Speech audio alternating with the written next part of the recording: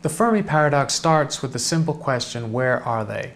It's based on the huge number of potential sites for life and the large amount of time in the history of the universe for intelligent civilizations that can travel in space to have developed.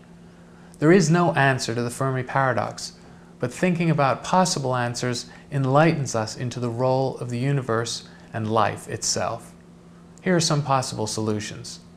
We might be alone, or so alone as to be isolated in time and space if intelligent life is rare. Alternatively, we might not be alone. There may be other intelligent life forms, but the technical and energetic difficulties of space travel could make it an unusual outcome. Another possibility is that intelligent civilizations self-destruct before they ever get the capability for interstellar travel. This, of course, may be our outcome still. Another possibility is that intelligent civilizations exist, but they are hiding from us.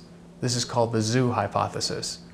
Yet another possibility is that they exist, but they don't care because we're insufficiently advanced to be interesting to them. That's a sobering prospect, and in truth we have no logical way of deciding between these and many more answers to the question, where are they?